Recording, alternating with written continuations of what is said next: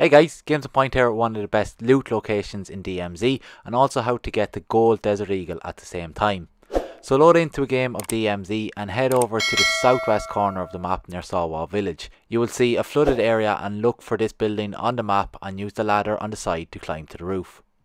Once on top, jump down into one of the rooms to the front of this building. It's rooms 304 or 305 I believe, and inside you will find the likes of golden skulls, gold bars and high valued classified documents, as well as 3-plate armor satchels and cash. Also, while in this room, be sure to head into the bathroom for more golden loot.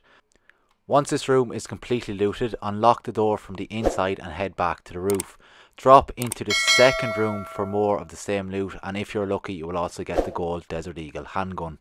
Looting these two rooms will give you between $55,000 and $65,000 in loot that you can sell at buy stations, or if you want to just exfil with these items you can also do so.